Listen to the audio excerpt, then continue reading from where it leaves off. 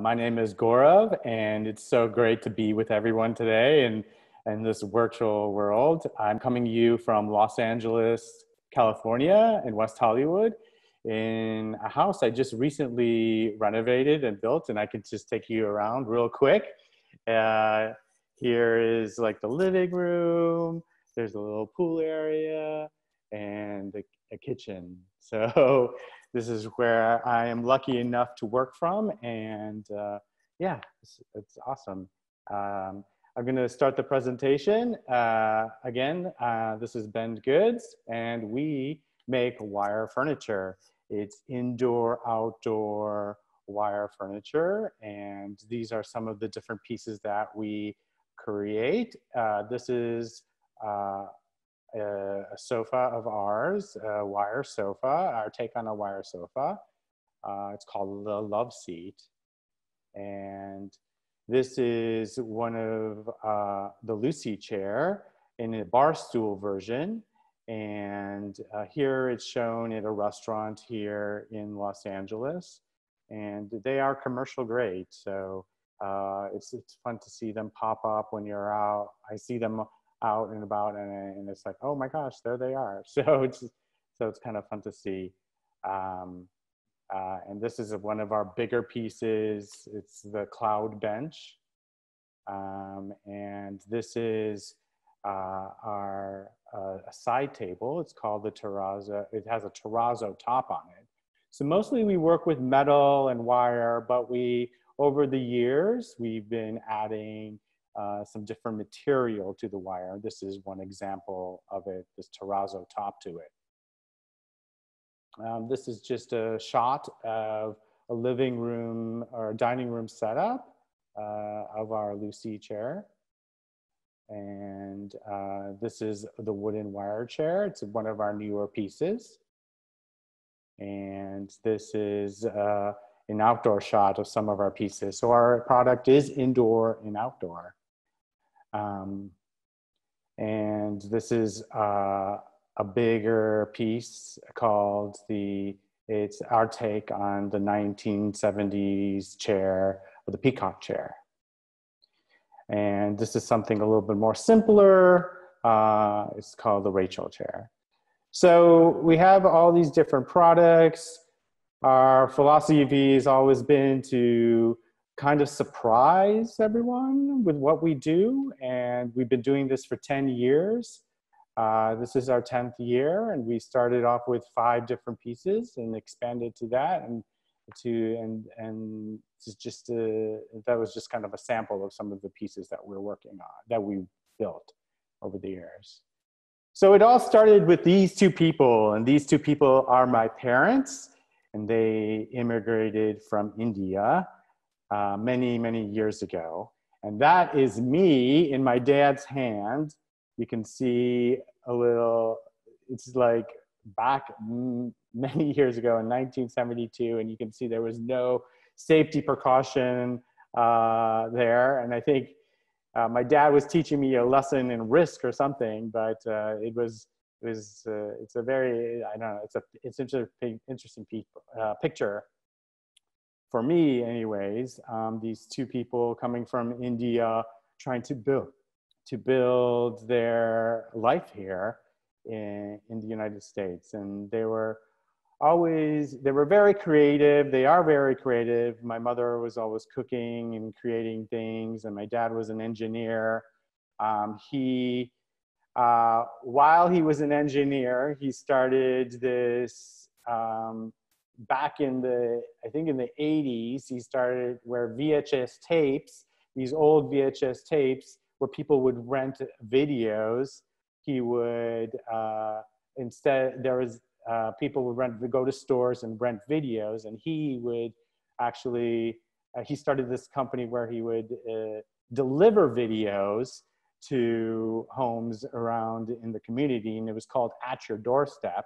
And we kind of joke like he invented Netflix, where nowadays you just download it, but he was actually going out and delivering it. So yeah, that was just kind of an inventive thing he would do. But Both my parents are very supportive in what I've done and what I've been able to create. Of course, we've had our challenges like any family, but they've always been supportive. Um, so I grew up in the suburbs of Detroit, and after graduating from college, not really knowing what I wanted to do, I know that I always liked to build things and make things, and I just didn't know how that was going to happen.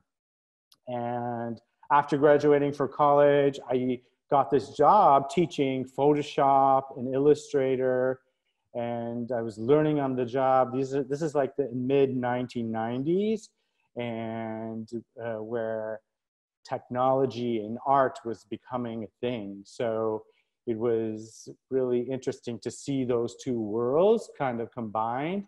And it really gave me a foundation. Being able to teach Photoshop and Illustrator gave me a great foundation to be able to communicate how I wanted to design. And then after I left, after like the late 90s, Pixar was becoming a thing, and I was like, I want to learn how to animate. So I went to animation school in Vancouver, and I learned how to make characters and animate those characters. And once I left that, I didn't get a job at Pixar, but I was able to, my mom saw this ad in the newspaper. I went back to Detroit, and she saw an ad in the newspaper to work for an auto company, General Motors. And I started as a sculptor there and started designing interior and exterior vehicles. This is a full-size clay model of something I worked on. What we do is we render things out in 3D. We collect the data in 3D, and then we milled it out in clay. And so here is a clay model, and then here is a full-size vehicle in clay. So there, the environment there was very design-oriented. We would spend a year or more on designing a vehicle. There were these teams of people working together, creating line quality and on the vehicle, and back and forth in the computer, in the 3D world. We take that data in the 3D world, and we would mill it out in clay. So it was a back and forth process. But after a while, I was there for 7 years, and it was a great learning experience. But after a while, I was always like needed to do my own thing. I wanted to make my own decisions, and my family, I come from a family of entrepreneurs, and it was just like time for me to do something on my own. And I was always inspired by mid-century furniture, geometric patterns, macrame. Those things really kind of drew to me. And architecture was a huge part of what I do. I love architecture, and I was lucky enough to design the house that I live in now. And this is a shot of a famous architect, Le Corbusier, and love his architecture. And I think you can see some sort of relation of his architecture, and then even in the furniture that I create, I feel like you can see something there. The shapes, the color, the repetitiveness of the shapes, I think you can pick things out.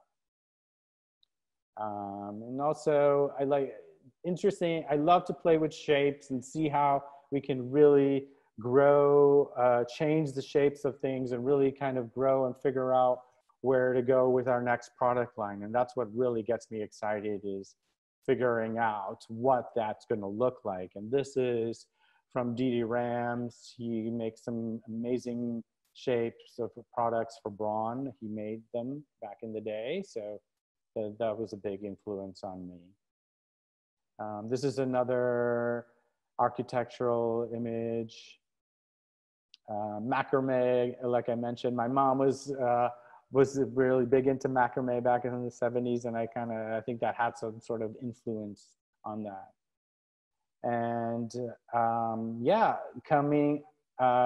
growing up in Michigan, we would spend summers and winters sometimes in California, in Southern California, because it was so different. And this is a picture from Palm Springs, and it really, that whole California indoor-outdoor living really played a big part in the product that I really wanted to create. And this is an image of that just really inspired me. It was in India. It's, you know, it's this whole color and the combinations of color. I think that really played to me, and I think I picked that up from my background. And you can also see, like, just relating to the product and some other past products. This is, on the left, you'll see this is a captain chair, and it's a wood chair from, I think, the turn of the century in the 1900s that was first developed. And we made our own spin of it in our wire form in the captain chair. You can see the relationship there. And here, the chair on the left is from the Baja movement from the 1980s, I think. And we really kind of took inspiration from that to create our cloud bench. And here on the right, you'll see is our wave table. And I think it really took inspiration from the 1970s fabric patterns from that era. So after I left General Motors, it was like, I need to figure out what I want to do. I needed to do something on my own. And so I started sketching.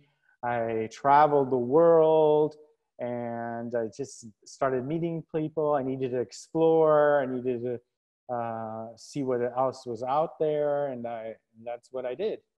And started designing and sketching out sketches and trying to figure out what I was going to do next. And I was always drawn to wire furniture. And so here is just kind of rough ideas of what the Lucy chair was. And that was the first chair that I ever developed. It's a dining chair. This is not the Lucy chair. This is another picture of the captain chair. But I also made chairs in 3D. Then this is an image from one of the first prototypes of the Lucy chair. And we were just experimenting with shape. And here is another prototype from 2008 of the Lucy chair. And you can see that the patterns on the seat are very different from the patterns of what they are now. What I realized was that I wanted the chair comfortable as far as the wired chair. When people sit on it, I wanted them to know I wanted them to feel comfortable. And people are always surprised when they sit in it that it is comfortable. But if you'll see on this version that the spacing of the triangles on the seat are very spread apart. And that made it less comfortable. So I altered the design, I changed it up, and I put all these lines going across the seat. So that would add to the comfort. So many people say when they sit on it that they're surprised. Oh, that's a wire? Then they can sit on it for longer periods of time because the wires are closer together. Yeah, so it's interesting. We make samples, we design things, we sketch them out, we make them in 3D, we make a real life prototype, and then once we see the prototype, we are able to sit in it and see what it really feels like. And then we create this beautiful thing, and then we tear it up all over again because we want to make it better. And that's the process that we go through, and it's a fun process. And sometimes it goes on for a long time, too much longer than you want it to go on, and sometimes it goes on really fast.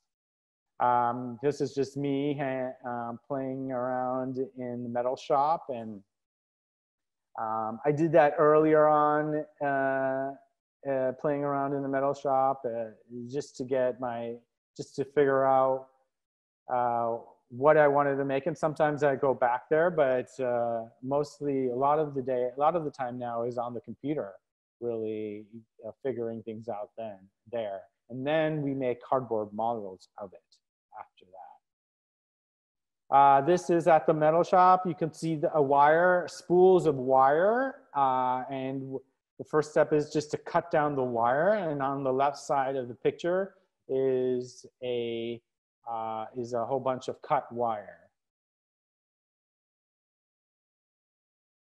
And this is a machine that helps us bend the wire, because that's what we do, we bend wire.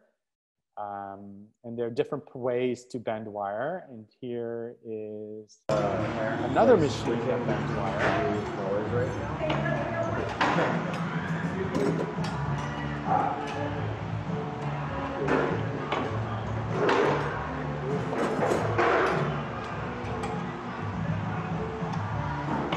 Actually, so it can be pretty repetitive, but then this is just, here's another, some more factory pictures of bending and cutting the wire. Sometimes we bend it by hand.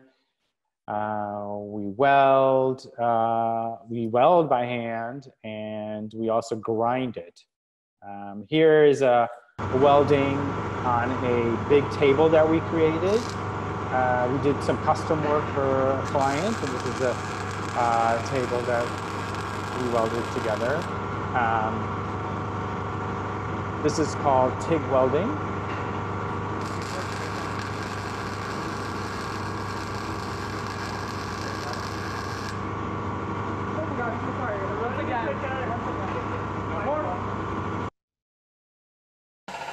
And this is called spot welding.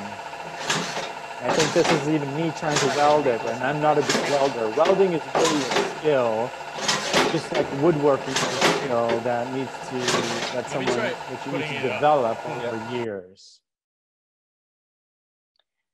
And here is kind of a finished factory shot of our hot seat. He's inspecting it. Next, after it's welded and grinded, we go to the next phase, which is the powder coating, which is applying the finish onto the chair. And you can see he's loading up the gun, the powder coating gun, and here he's spreading it on, distributing it on the chair.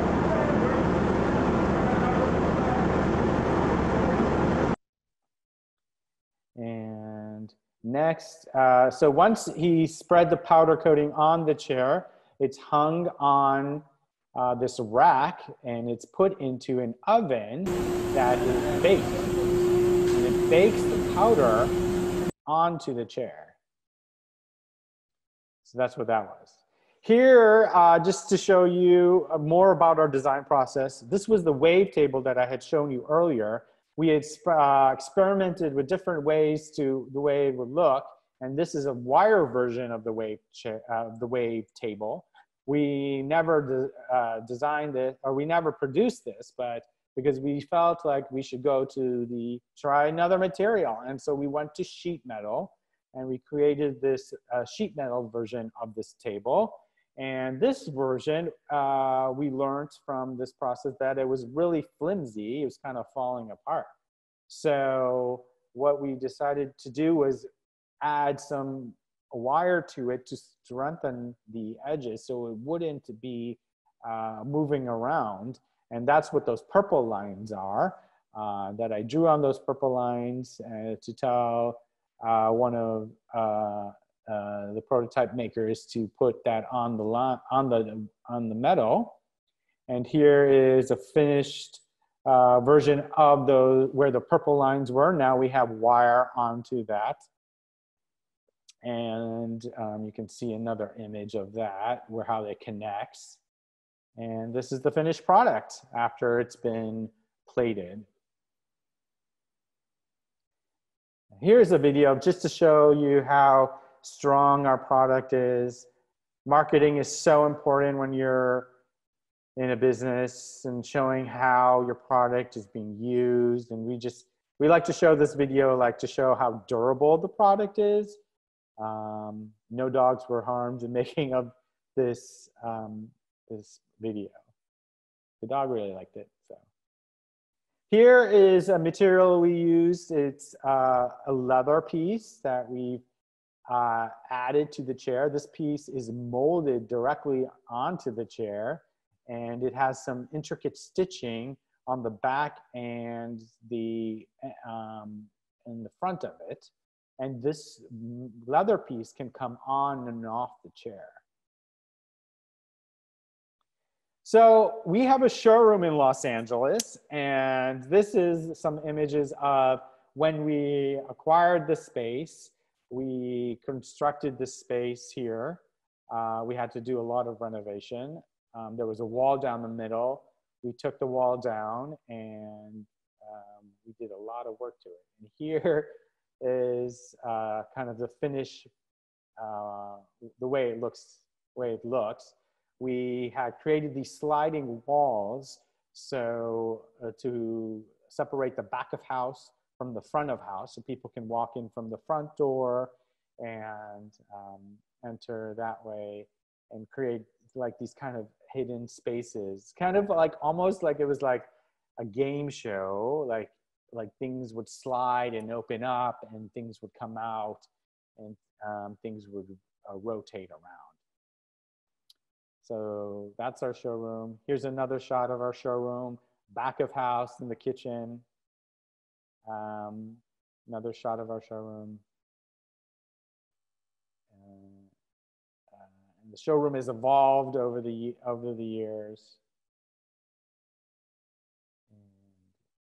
And, it's sometimes challenging to figure out how to create different vignettes. We have a lot of product that we want to show now, and it's hard to show all of it and you want to show all of it, but you want to also keep it clean and keep it separate so people can see the different things, whether we offer bar stools and lounge chairs and dining chairs and tables and side tables. We want to be able to show all of those things without in a one big environment. And recently, our showroom was looted during the protest here in LA. So this is a shot of that. And we've had to board it up. And luckily, nobody was hurt. Everybody is safe. This is another shot of the showroom of some graffiti that happened. Yeah. This is a little video that we created a long time ago.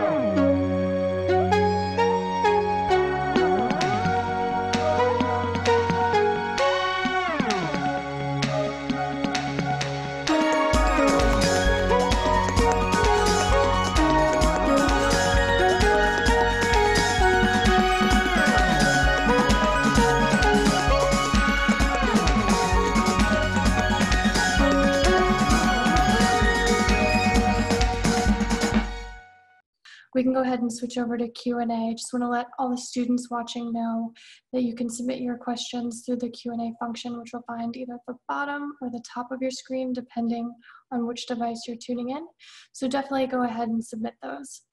You had mentioned that you were dealt with looting during the riots, and I know we have a question. Someone had mentioned that they saw some social justice work paintings on a boarded up storefront. I believe that's the showroom itself. Right. You guys have done a really beautiful mural outside there. How do you think designers can do more for social justice movements? Yeah, that's a really great question. Something we have really been thinking about internally here. And it's also, how do we communicate that message in a thoughtful way out in our social media? And that's really challenging for us, and I think for everybody. the looting happened, and nobody was hurt, and in our sphere, in our world, and we're really appreciative of that. Yeah, it does suck that stuff was taken, and it is what it is. But it's, at the end of the day, it's just stuff that was taken, and there are other things to be more aware of, that people are dying every day because of their color of their skin, and that's something that that we all need to be aware of. And that we did have another store in our community on our street on Melrose approached us and developed this idea of painting all the storefronts by this local artist, and that's what we did. And we invited people from the community to write positive messages on the different storefronts billboard. And we've been showing that on social media. So I think we need to all understand and be aware, and that everybody is going through something different than I have been brought up, or that you may have been brought up. So we all should learn from one another for sure. And so we're looking at ways to have more people of color involved. I have a small team. Some of those people are of color. I ask them questions of how they feel about something. We designed a product for Black Lives Movement that we were going to donate all the proceeds to the movement, and we're just discussing that internally, if that's really the right thing to do. Like, do I feel comfortable doing that? Does that make sense? I mean, we want to help the community. We thought, like, designing a product, putting it out there, putting all the proceeds to a movement, and we're still kind of figuring that out. So we don't have all the answers. We don't.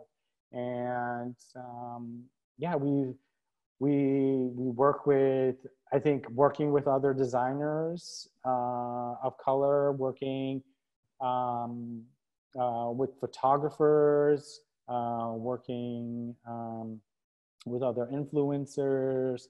We're planning to do a post on interior designers, Black interior designers, to show what they have done and and creative work that they have done. So, well, it's great to see Ben Goods supporting the dialogue, and with the mural at the storefront, bringing together the community and supporting the movement.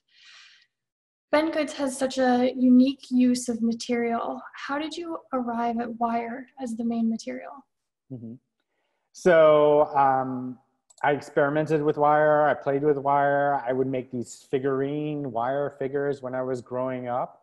That kind of started it. But then I was designing my own space in my apartment back in Detroit, and I wanted a wire chair, and I was looking at these 1950s Bertoya wire chair, and then I was like, well, I've seen these around, they've been around. I want to do something different. I want to take it to the next level, take it to the next, refresh it in a way. So that's kind of what I started to do. I was just playing around with the idea. I drew things, I sketched the idea, and I came up with a concept like, okay, well, maybe I have something here. So I'm going to go make a prototype and see how that works. And so I made a prototype and I showed it to a bunch of people, and they liked it. So that's kind of how it started. That's great. Do you have your own powder coating facility, or is that outsourced? So we outsource our powder coating facility to someone here locally in Los Angeles. Yeah. How long has Ben Goods been around, and when did you decide that it was going to be the business that you wanted to focus on? It's been around for 10 years, and a couple years before I even launched, the brand, I experimented with different products. I even like created like a line of eco-friendly toothbrushes and eco-friendly plates that were made out of these like banana type leaves.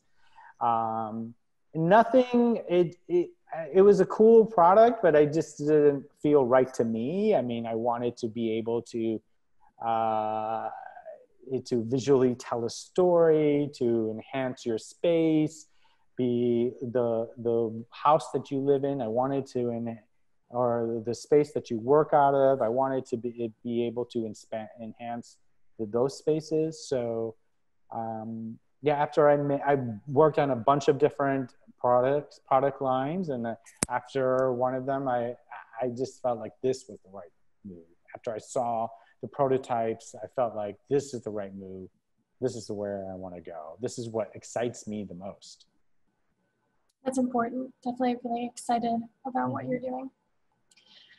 What responses did you receive from your original set of products, which encouraged you in the strength of your idea and viability as a business?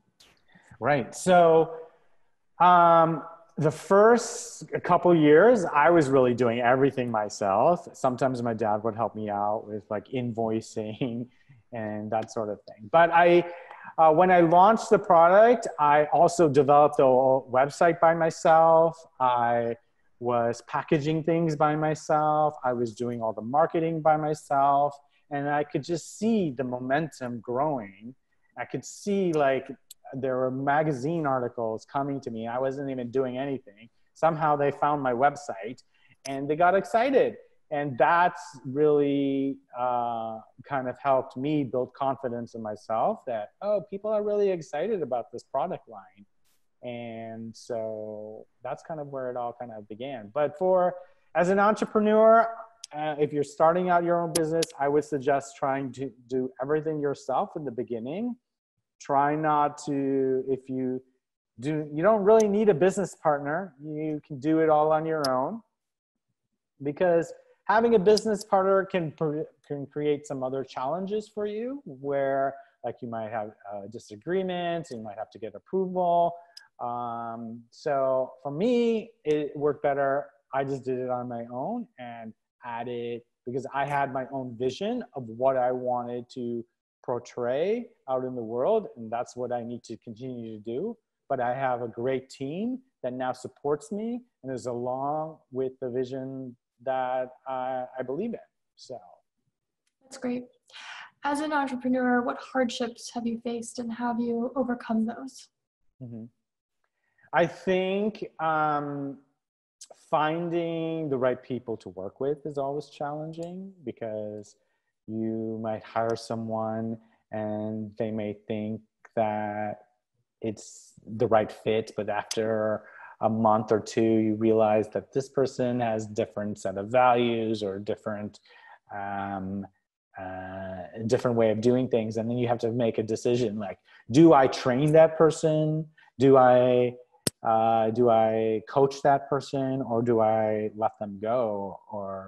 And so that's always challenging, is like figuring out working with people, working with your team, developing your team. That's always a really challenging thing. Absolutely. And in smaller teams, I feel like it's even more important to make sure that everyone is a good fit and there's good synergy amongst the group. And, exactly. For students, I think it's important when they're interviewing to make sure that they're keeping in mind that where they're interviewing is the right fit for them. Right, exactly. Maybe they're good. Maybe they prefer a bigger team in a larger company. That's awesome too. And that's great. There's great learning in that as well. And we are a small team, and it's like a family almost right now. So it's great. Absolutely. Do you explore materials in-house, or you work with other companies? So we explore materials and designing. Everything of that is done in-house. Right now, like I mentioned, we're designing an upholstery line, and that means I'm creating a sofa, basically. Never created a sofa. I don't know what goes inside of a sofa. I know there's wood in there. I know there's springs or some sort. I don't know how those wood pieces fit together. And there's some sort of way to make sure everything is very strong. So you don't want that sofa to like creak and move around. So that's a learning process that we're going through, and it's a fun learning process, but it's also challenging. And we're learning by experimenting, creating those prototypes in-house, talking to other vendors that we work with. We're learning about fabrics. I have a stack of fabrics behind me that I'm going through, and yesterday I got a whole bunch of fabrics, and it was from this manufacturer, and it was like Christmas because I was so excited to get to play with all these fabrics, and I can't wait to use it on the sofa. So that's the exciting part, is making things for me. It sounds exciting. What materials would you consider experimenting with in the future? I'm really intrigued by plexiglass right now because it has this iridescent quality where you can see through it, comes in a variety of different colors, and it's also, it shields you from everybody else in a way. So in this day and age where everybody's trying to protect themselves, it's a really great material to protect yourself from, because you can easily clean it, wipe it off. So plexiglass. Yeah, we certainly have a couple questions about how COVID-19 has affected your business. Is plexiglass something that you're considering and rolling out in a new line that would be geared more towards protecting plexiglass is something we're looking at. We're designing constantly. We design hundreds and hundreds of things, thousands of things every year. I don't know.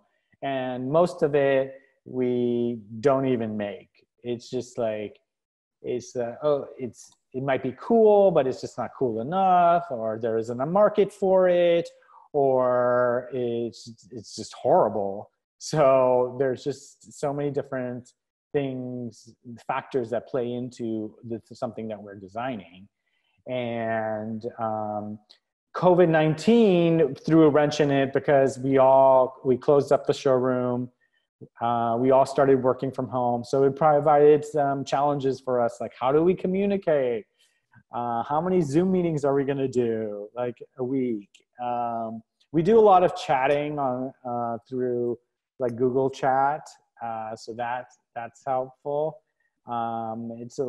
It's created a lot more work for me because I have to figure out what we're doing. We're not all in one place anymore. It's like we're all these different places and we can't come together to see how things are flowing and going. And it's had an effect on our sales for sure, like everybody else. So it's just like figuring out what projects are going to continue, what's not continuing, what products can we design and create for the future that are people going to want after we come out of this. So that's right. Kind of where we're at. Could you walk us through Ben's good process from start to finish of creativity, idea generating, deciding, which drawings to turn into models and then prototype, and then to the finished product? Mm-hmm. It's kind of a bit all over the place. We see something that might interest us or might excite us or inspire us. It might be a chair, it might be a rock, it might be a fabric, it might be a material. So it could be anything. And then we sketch it up and then we make a model of it, make a 3D model of it. Because that's fairly easy to do nowadays. You can just quickly do it. And sometimes, a lot of the times, the 3D model looks awful, not what I'm envisioning at all. I hand it to someone else and I give them tweaks and I tell them, oh, I like this, I don't like this, let's do this, it's too fat over here, it's too thin, it's just like the whole thing. So then we go back and she makes another 3D model. and I look at it, and then we make more alterations and back and forth. And it's a long process. It could take, sometimes it's really quick. It's like, oh, okay, we hit it on right the first go. Other times it could take like a year or 2 years. And like the wooden wire chair that we just released, we came up with so many different versions of how that wood and that wire are going to look together. Like, what is that pattern on the back of that wire going to look like? And eventually we're like, okay, we like this. Let's just do it. We're not going to ditch this whole product idea. We're going to we're going to make it. And so we made a prototype and we went for it. And sometimes we make prototypes and we look at it and we just cut it and we don't use it. And other times we look at a prototype that looks really cool, but then we change the whole thing and we redo it. Last year we released a chair called the Rachel chair. It's a very simple chair. And we wanted to add a stool to it. And we made a stool, and the stool didn't look right. And for some reason, it wasn't matching the chairs as it should have. And we made it in 3D a bunch of times, and we trashed that. And finally, we even released it and we showed it to people. And then we even made changes after that, after we showed it. So finally, we're just getting to the point where we're really happy with it, and we're going to re-release the stool. So it's a little messy at times. Yes, it is. We're a small company, but it's fine. You know, that's the way it goes. Yeah, it's all part of the process. All part of the process. On the business side, what is your day-to-day like, and how do you balance the creative designing process with the business side of things? Mm-hmm. Day to day is kind of all different all the time. If I had my way, I would just be creating stuff all day long. And sometimes that doesn't usually always happen.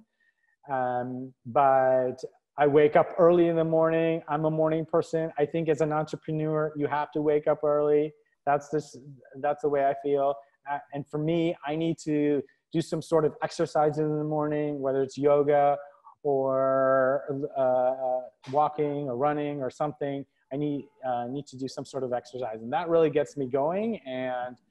And I get dressed and I get on the emails and I check in with my employees. Now it's all through basically chatting with my employees because we're not face to face anymore. And with the team, and checking in to see what we're designing and where we are with designs, and checking in to see if we're making modifications to the website. We need to take new pictures. Where are we going with social media? How do we have to, what are we planning for the next week or two, or what things are happening that we have to change our social media and message. So the right authentic message is being sent out there.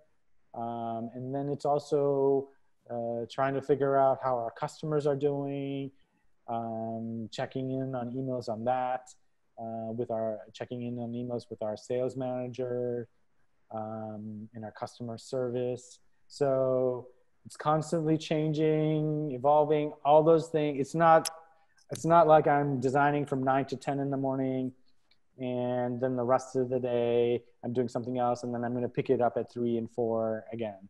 It's like, it's always changing and flowing. If I might have an idea at noon and I want to see what that looks like, I send that off to the design team, and we build it and we see what it looks like in 3D, and then we go from there and we modify and we change. Mm-hmm. What tips do you have for young people who want to start their own business? I would say be passionate about what you want to design, what you want to make, whether it's clothing or whether it's furniture, or whether you want to be an architect or you want to be a car designer. Just be really passionate, excited about what you want to do, and then really kind of build your skills around that, and once you've developed those skills, and skills are always learning, but be really, really on it, really start developing things. And if you want and develop prototypes of what you are interested in, if it is in fashion, start sewing all this time and developing your prototypes, and get some feedback from people that you really respect, and find some mentors out there that you really respect, and you can really kind of go from there and see. It's just really kind of diving into the whole process, and you'll learn as you go along. And we're all learning. We're always learning. So that's kind of what I feel. So. If you're a designer just starting out, it can be a challenge to get access to space or equipment. What's some advice to help overcome that? Mm-hmm.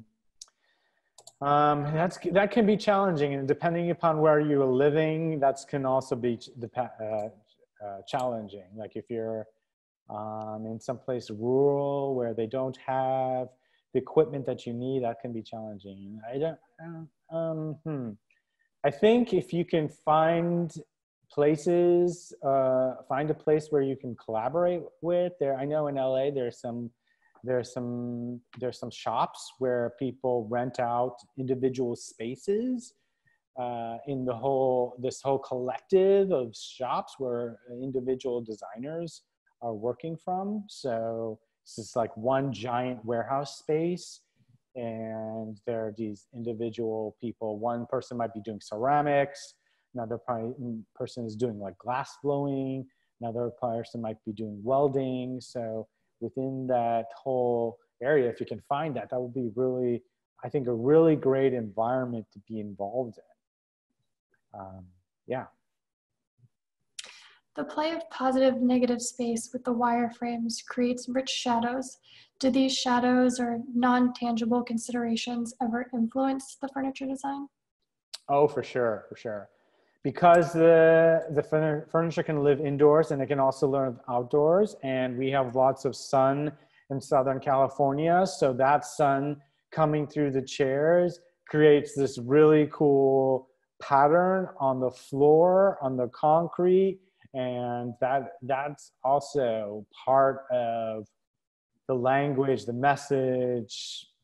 It creates some depth to the whole product line. It creates some depth to the brand, and it definitely has an influence on what we create.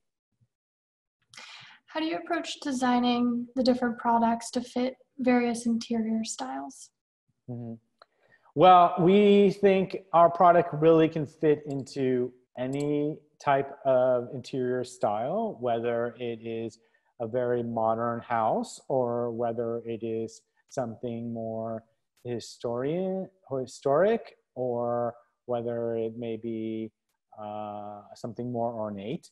And I think just by changing the color, if you took our Lucy chair from a bright orange, it could look beautifully in Palm Springs, in a backyard pool. Or if you took that same chair, that Lucy chair, with all those, even with those intricate triangles on the back, you make it black, and it fits into a very kind of more subtle environment, a brownstone somewhere in New York. You know, it can really fit in the variety of different, it's very versatile. We have a question on what your favorite piece is, as well as which piece has presented the biggest challenge. The biggest challenge piece, I would say, is the love seat, because it has so many curves, and to manufacture that, it's really challenging. It has lots of curves. It's very big. How do you make sure the wires are going to support all the weight? It's supposed to meant to hold for two people. So we're able to add like stronger wires underneath, not taking away too the design too much. And we were able to reinforce the back of it with some doubling up the wires on the sides of the back. So that was a challenging piece to create. As far as my favorite piece to make, I think it's the piece that I haven't made yet. And that's the piece that I'm actually in the process of making, is that sofa. It's a sectional sofa. It's really cool. And I hope it turns out well.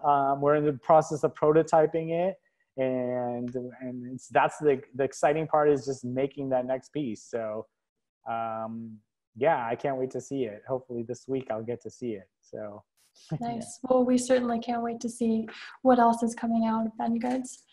What role does sustainability play in your design process? It definitely plays a big part as far as the materials that we use. They're recyclable materials. They can be, if you, for some reason, you're done with the chair, you can take it to a metal yard and it can be melt down and it can be reused. So the material can be reused over and over again. The chair itself can be, if you get a scratch on it, the finish, if the finish gets scratched on it, it can be repowder coated and be rebrought to look brand new again into any color you want. If you want purple, you can make it purple. If you want green, you can make it purple. So it can be reused and reused over and over again. And as far as the packaging, we try to keep the packaging as small as possible. The legs of the chairs come off in some of the chairs, so we can ship like 2 chairs per box, so that really condenses things. So we really try to reduce our carbon footprint that way. Do you collaborate with any artists or designers outside of the in-house team? We have in the past for doing some interesting projects like making a mural, or many years ago we created this a chair where we wrapped, the artist was wrapping fabric around the chair or yarn around the chair, so and color blocking the chair. So more in kind of like an art installation type of a way, we collaborate with outside artists. You know, we only have so many hours in the day to work, and we're just so busy with what we do in-house that it's sometimes really hard to collaborate with outside artists. But we like to when we can, when it seems fit, and it seems like a good fit. Right. How do you approach your work to human-centric design? Like as far as like the comfort of the chair, or? Yeah, let's go with that. Sure. Okay. Well, just being able to look at the chair itself and after seeing the prototype and sitting in it and feeling like, is this comfortable? Is this not? Where is the wires hitting our back? So yeah, just kind of really being able to sit in that prototype is very important for helping us improve the comfort levels. Yeah, and I think that leads us into the next question of, when you're designing chairs, besides examining the aesthetic visuals of the design, do you think about the environment and mood you want to create with the chair for the users? Mm-hmm. Yeah, for sure. I mean, some of our products have been, like the cloud bench is pretty wild and loud out there, and that's not going to fit in everybody's home. That's just a certain part of a certain type of place that would go in. And so we look at that. We want to be able to fit in something like that, and something loud and extravagant. But then also like the Rachel chair, it's a very simple, clean chair that can fit into any environment. So we look at both. We try to design products that kind of fit in all sorts of areas, and then that's just to keep us interested for our own self. I think keep things interesting for ourselves. Great. Well, I think that's all the time that we have today. I know we still have a ton of really great questions. So I just want to let students know that we will be getting back to you with answers to all of those. One final question for you is, any last advice or words for the students that have tuned in today? I would say, again, just to jump in to what you really want to do. Like, don't get caught up in having to have all the education that you need. Don't get caught up in trying to get that master's degree that you might need to really get. Just jump in. If you really are passionate about something and it makes sense, jump in and do it. Great advice. Gaurav, I want to say a huge thank you for taking the time to join us today and give us such an informative presentation about Ben Goods, about your design journey. Students, if you'd like to learn more about Ben Goods, you can visit bengoods.com or their Instagram @bengoods. We thank you so much for joining us for the Original Americas Virtual Fellowship Program. If you'd like to learn more about the organization or upcoming talks, you can visit theoriginalamericas.com or our Instagram, theoriginalusa. Thank you so much. Bye. Bye.